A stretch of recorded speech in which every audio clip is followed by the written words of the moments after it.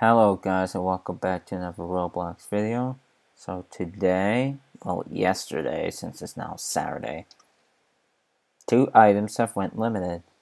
The iEgg, which came from 2013 egg hunt. To be honest, I forgot how to get this thing. But I guess I gotta get it from somewhere. And then Golden Crown of Warlords, which was May 2018, 9,000 Robux for 2 days, which has 300 owners.